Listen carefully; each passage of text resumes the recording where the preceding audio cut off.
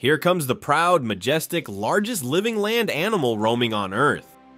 But how does it get here? This right here, after many months of waiting, is a fresh baby elephant, a newborn calf. It's ready to be dropped from 5 feet into a new world. A very exciting event for the whole community. Everyone gathers around and celebrates. With no time, the whole squad will be teaching it how to elephant for at least a decade of its life. But first thing as always, it will be pointed to the nipples. By the way, did you know elephants have breasts on their chest? Now you know. Elephants are classified into 3 species, 2 African species and 1 Asian species. The African savanna, or bush elephant, the largest of the 3, can weigh up to 8,000 kilograms and stand between 3 and 4 meters tall at the shoulder. The African forest elephant, smaller in size and found in rainforests, was officially recognized as a distinct species in the year 2000. It is known for its more slender tusks that point downward. The notion of pygmy or water elephants is unfounded. These are likely variations of the African forest elephant. The Asian elephant, which weighs around 5,500 kilograms and reaches up to 3.5 meters in shoulder height, is divided into 3 subspecies: the Indian, Sumatran, and Sri Lankan elephants. Compared to their African counterparts, Asian elephants have smaller ears, as their larger ears in Africa play a key role in regulating body temperature. Let's start with elephant trunks. The elephant's trunk, also known as proboscis, is one of the most versatile and remarkable features among mammals. This organ is unique to the order Proboscidae, which also includes the now extinct mastodons and mammoths. From an anatomical perspective, the trunk is an evolved facial structure, resulting from the fusion of the nose and upper lip. This process begins during fetal development, with early elephants having long, unfused noses. In adults, the trunk can weigh around 130 kilograms, or 290 pounds, and is capable of lifting loads up to 250 kilograms. Despite its size and strength, it is highly flexible, mobile, and sensitive, often functioning almost independently from the rest of the body. Due to the trunk's considerable weight, it places significant strain on the elephant's facial bones. As a result, the skull has evolved to accommodate the attachment of the trunk's complex musculature, leading to a much larger skull compared to other mammals. The trunk is believed to function as a muscular hydrostat, similar to how the human tongue works. Devoid of any joints or bone, the trunk is an appendage made of pure muscle. At first, baby elephants don't really know what to do with their trunks. It's entertaining to watch as they swing them around or occasionally step on them. They will stick their trunk in their mouth just as a human baby might suck its thumb. This is because the anatomy of the trunk is so complex, it's understandably a difficult skill to learn for the young one. But by about 6 to 8 months, calves begin learning to use their trunks to eat and drink. By the time they are a year old, they can control their trunks pretty well, just like adult elephants. The elephant trunk contains 16 primary muscles, with 1 major muscle group located on the top and sides, responsible for raising the trunk, while another covers the bottom. Inside the trunk, there is a highly intricate arrangement of radiating and transverse muscle fibers that allow for precise movements. Cross-sectional studies of the trunk have revealed nearly 150,000 muscle fascicles. The trunk's muscle structure is made up of up to 40,000 muscles, compared to the 600 to 700 muscles in the human body. The trunk's complex musculature is controlled by a large facial nucleus, containing up to 54,000 motor neurons in Asian elephants and 63,000 in African elephants. This extensive network of nerves makes the trunk highly sensitive. 2 proboscidean nerves innervate the trunk, with branches extending to almost every part, especially the tip, which features tactile bristles that help with sensory perception. The trunk's tip also has flap-like projections that enable precise tasks such as picking up a coin or cracking a peanut, blowing away the shell, and eating the kernel. African elephants have 2 such extremities, one on top and one on the bottom, while Asian elephants have just one. Asian elephants typically curl the tip of their trunk around objects in a grasp technique, while African elephants use a pinch method, similar to how humans use their thumb and index finger. While the African elephant's trunk may be more extendable, the Asian elephant's trunk is likely more agile.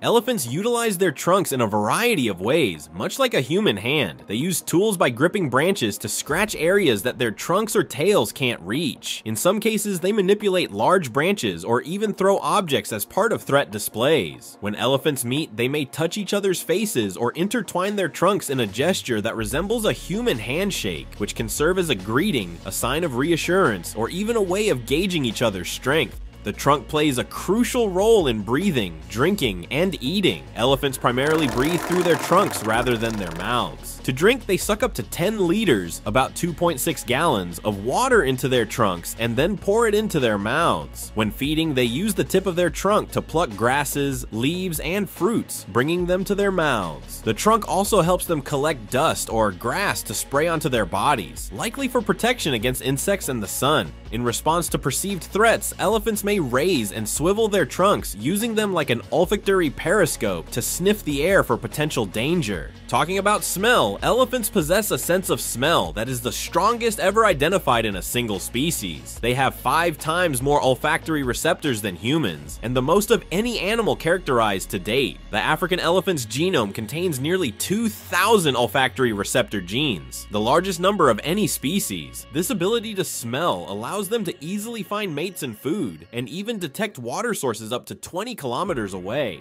Here's how they communicate.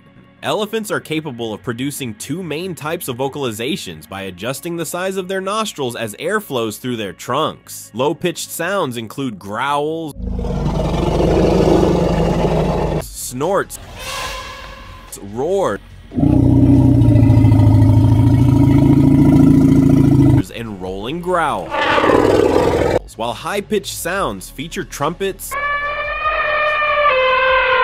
barks, cries, and pulsating trumpets.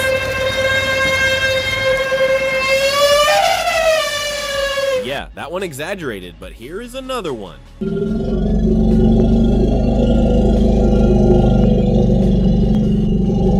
Initially thought to be linked to digestive processes, rumbling noises are now understood to be generated by the larynx and resemble the purring of cats. These vocalizations originate in the larynx, aided by a specialized structure known as the pharyngeal pouch. While most mammals have 9 bones in their throat that form a box-like hyoid apparatus to support the tongue and voice box, elephants have only 5. The gaps between these bones are filled with muscles, tendons, and ligaments, allowing greater flexibility in the larynx and enabling the formation of the pharyngeal pouch behind the tongue. This unique structure helps in producing sound and contains voluntary muscles that transform the pouch into a resonating chamber for low-frequency sounds, typically below human hearing range. These calls, ranging from 5 to 24 hertz, can be heard by other elephants from distances of up to 4 kilometers. Low-frequency sound waves travel through both air and the ground, and experiments suggest that elephants can detect these infrasonic calls as seismic waves. Additionally, elephants can generate other sounds by striking their trunks against hard surfaces like the ground, trees, or even their tusks. The pharyngeal pouch in elephants is not only involved in sound production, but is also believed to play a role in carrying water. Observations over the years have shown that on hot days, or when water is scarce, elephants often insert their trunks into their mouths, withdraw liquid, and spray it on themselves. While the source of this liquid remained unclear, and despite the pharyngeal pouch being described in the year 1875, 2 possible sources have been suggested: the stomach or the pouch itself. Stomach contents are acidic and would likely irritate the skin, making the pharyngeal pouch the more plausible source, especially since the liquid often contains small food particles typically found in the pouch, rather than digested material from the stomach. Additionally, field studies have shown that elephants can spray themselves while walking or running, which further suggests the liquid is drawn from the pharyngeal pouch, as it would be difficult to extract liquid from the stomach while in motion. The pouch may also assist in regulating heat, particularly in protecting the sensitive area of the brain located just above it.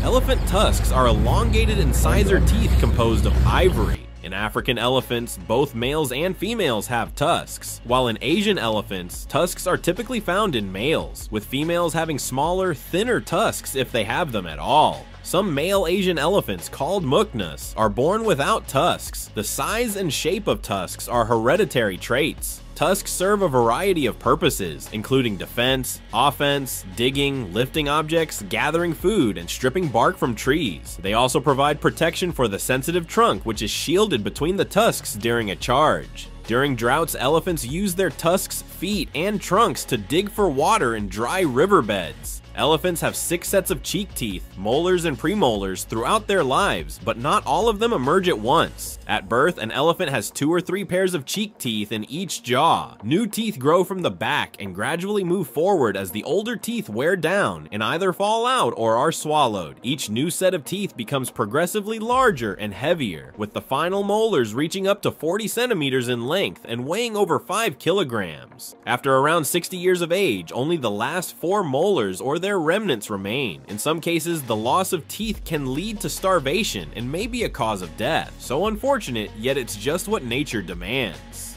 Nevertheless, let's talk about elephant skin.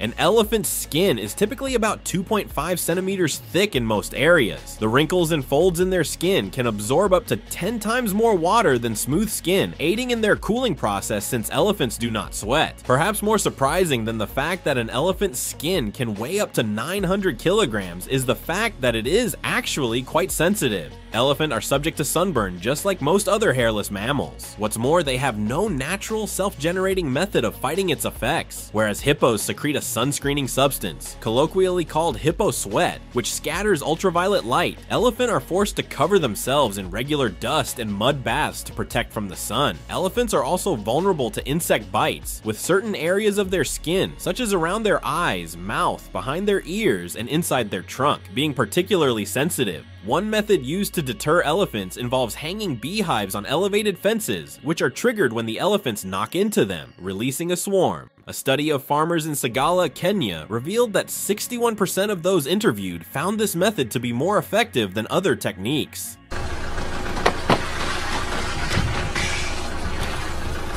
Reproduction and life cycle. Elephants live in small family groups led by older females, known as matriarchs. When food is abundant, these groups may come together. Most male elephants, or bulls, typically form bachelor herds separate from the females. Both males and females have 2 glands located between the eye and the ear, which secrete a fluid called temperin. However, males experience a condition known as must, during which they produce a thicker, more viscous fluid than when they are not in must. During this time, serum testosterone is higher than in a non-must elephant, and their behavior becomes erratic and often uncontrollable, even making them difficult to manage by their handlers. Must, which means intoxicated in Hindi, is the period when males establish their reproductive dominance, which can temporarily override the usual social hierarchy. In the wild, males are typically in peak physical condition during must and are the primary breeders. Elephants have a highly developed sense of smell that allows them to detect each other's reproductive status. Inside their skulls, they have between 7 and 9 nasal turbinals, which contain specialized tissues for olfaction. In comparison, humans have only 3 turbinals and dogs have 5.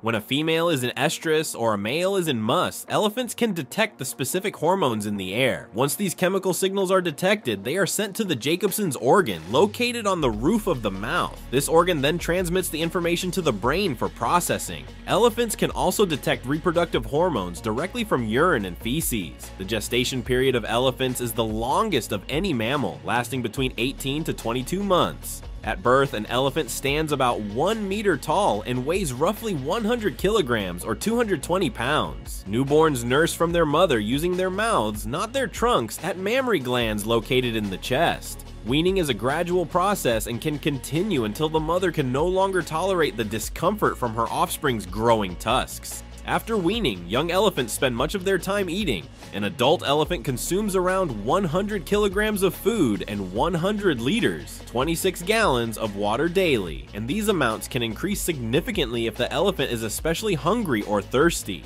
Elephants' large food intake has a major ecological impact, as they can alter the environment around them. They strip bark and leaves from trees, uproot trees, trample vegetation, dig for roots, create water holes in dry riverbeds, and disperse seeds over vast distances through their dung. The presence of an elephant herd is unmistakable due to the significant changes they leave in their wake. Their behavior also affects the survival and adaptation of other species in the same ecosystem. Elephants reach sexual maturity early in their second decade. African elephants typically mature sexually between the ages of 10 and 12, while Asian elephants do so around 14 years old. At this time, males leave their natal herd and often form small bachelor groups or live alone. In contrast, female elephants stay with their family groups for life. Although they live apart, adult males and females may come together for brief mating or feeding interactions. Here's an elephant brain compared to a human brain.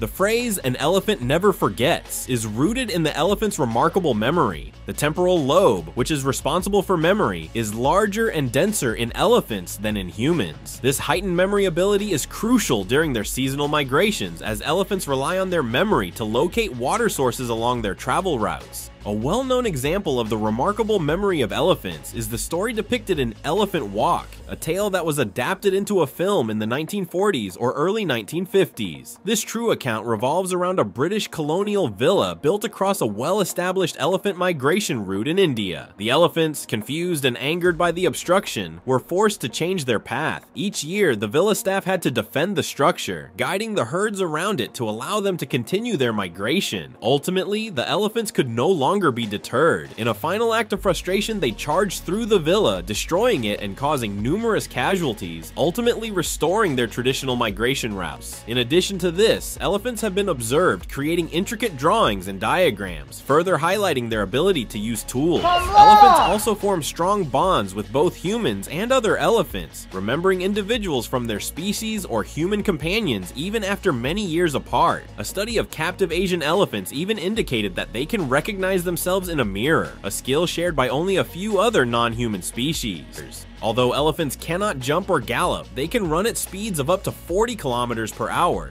Their feet are specially adapted to support their immense weight with a raised heel and a thick, fatty, fibrous wedge of tissue beneath it, covered by tough skin. Due to their size and strength and because they live in social groups, elephants have few natural predators. However, lions, hyenas, and crocodiles may attempt to prey on young, sick, or vulnerable elephants. Elephants are generally effective at defending themselves, protecting their young, and guarding injured herd members. For instance, when a matriarch senses danger, she will gather the young, and all the adult females in the group will form a protective circle around them, creating multiple layers of defense against predators. The greatest threat to elephants, however, comes from humans. Have you ever asked yourself, given the big mass and body of elephants, do they sleep? Here's the answer. Elephants do not find it easy to lie down and get up, and they typically sleep lying down for about 3 to 4 hours at night. While standing, they may doze briefly but do not experience deep sleep. In captivity, elephants can live for up to 80 years, while those in the wild tend to live to around 60. The idea of elephant graveyards, where elephants supposedly gather to die, is a myth and lacks evidence.